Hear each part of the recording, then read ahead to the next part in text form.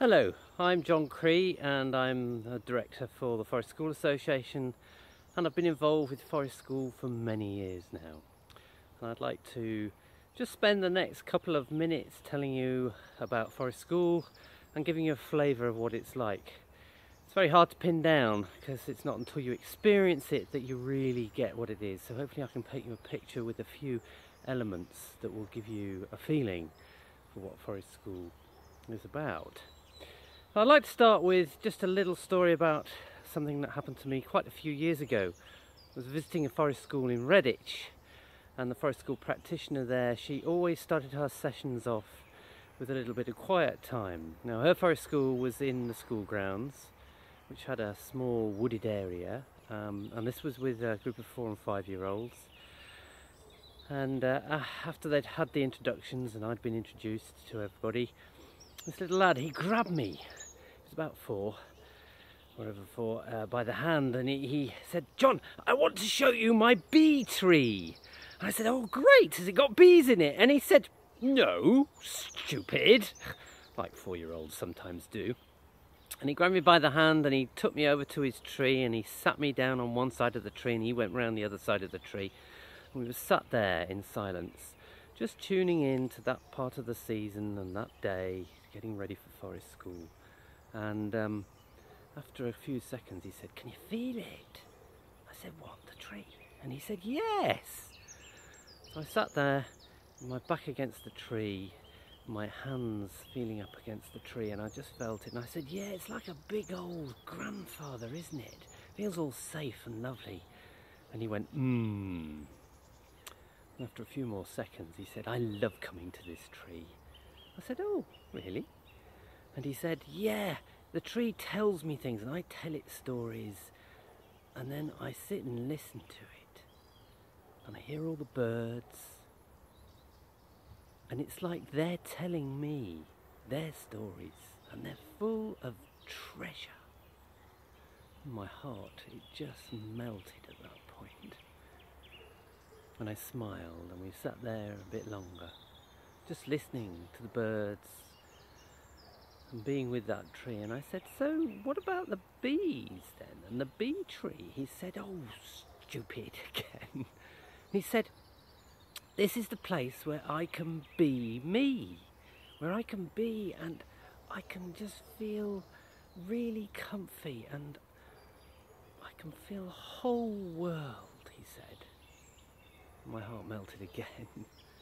And for me, that really sums up what Forest School is all about. It's about feeling as though you've some worth in the community, and that's both the human community and the natural community. And it's about being able to express that and feel something that's bigger than self.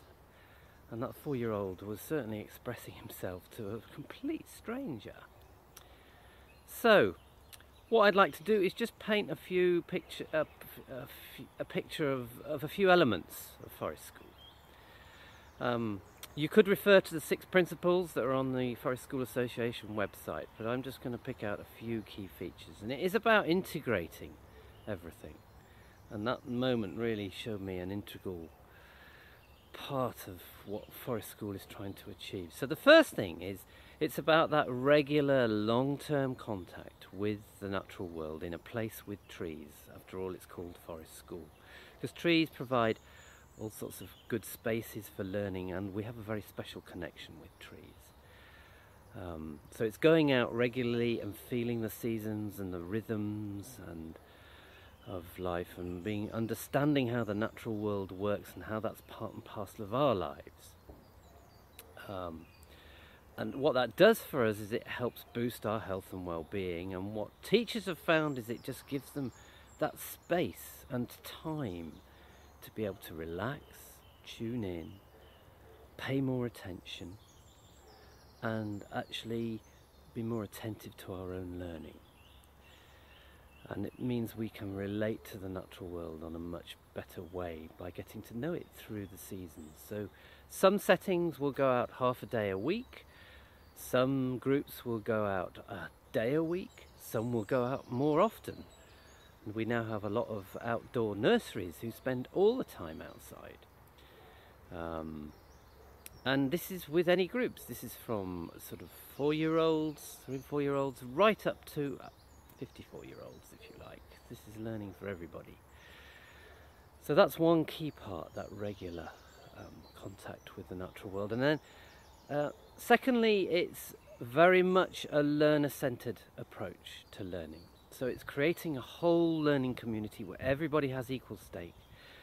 And that includes educators as well as learners, but it's the learners going with their motivations and interests, and the practitioners and facilitators, educators, whatever you like to call them, are helping scaffold that and impart some of their own wisdom and learning, particularly about the natural world and the opportunities it provides for play and also for deep learning. So that's a really important part of it, this learner-centered process. And then thirdly, it's very much about a almost skills-based curriculum. So it might be the skill of being able to just be still out in the natural world and being able to express yourself through writing. Often we find that communication and language skills and writing skills are greatly improved by forest school. It may be mathematical skills. It may be to do with spatial awareness, using your mathematical skills to build things, to make fire. Fire is a really important part of this, and that involves all sorts of science as well as maths in terms of looking at sizes of materials you need to use and how a fire works. And often what comes out of that is the more creative stuff, things like cooking. And then forest school's often associated with hand tools. Hand tools are really important for your body movement, and in turn that helps aid brain development.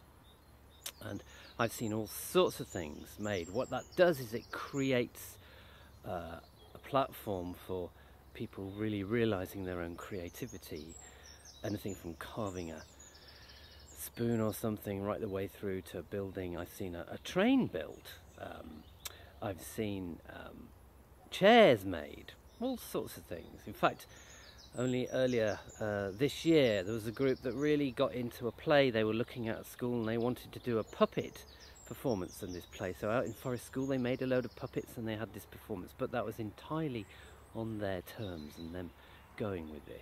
So lots and lots of opportunities for deep learning through that skill development. And the last element for me that I want to pick out really is this whole idea of working in a community together collaboratively and realizing your own place in that, and caring for each other, but also really importantly caring for the natural world. That could be anything from monitoring the place you're learning in regularly, listening to when the first migrants come in and when they go out, those birds, looking at things like tree planting, creating habitat, as well as caring for each other. And that, for me, is a really important part of forest school. So that's forest school in a nutshell, which gives you a taster. But what I suggest you do is really experience it. If you've never experienced it, go and visit a forest school near you. There are thousands now, all over the UK, all over the world. And there will be one near you. So if you're interested, and you want to know more, go and experience it. Find out where your local forest school is and get to know it and see that really joyful, deep learning that connects us all to the natural world.